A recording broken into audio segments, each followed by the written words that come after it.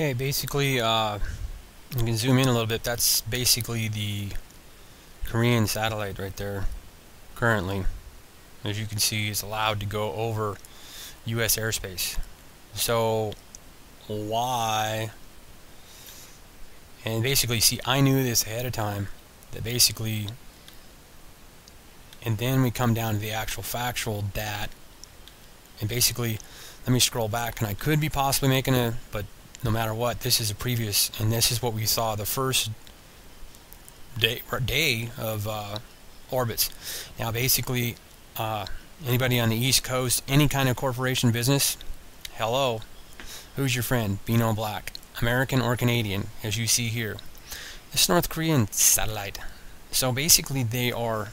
I'm reading you the tea leaves and giving you the fortune cookie ahead of time, and I basically did to a lot of people if they paid attention to what I had to say in my talk rooms and stuff like that. So anyway, I don't need any more people following me around there than I already have.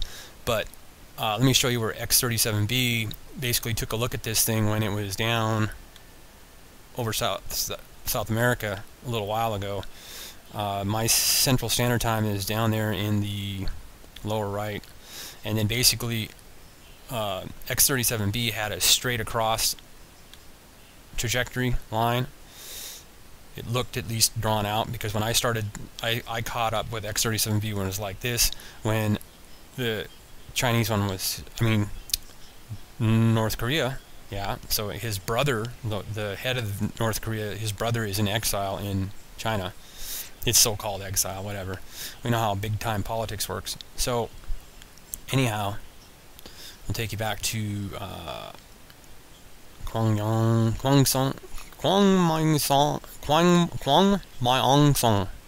3.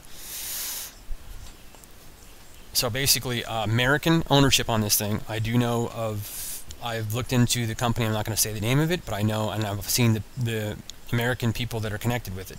Okay, so beware American corporations and private citizens of America.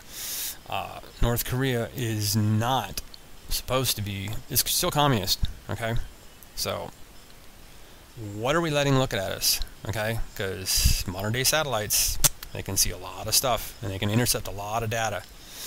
Okay, so anyway, letting you know about that, and then we have the right to go ahead and spy on it like crazy too.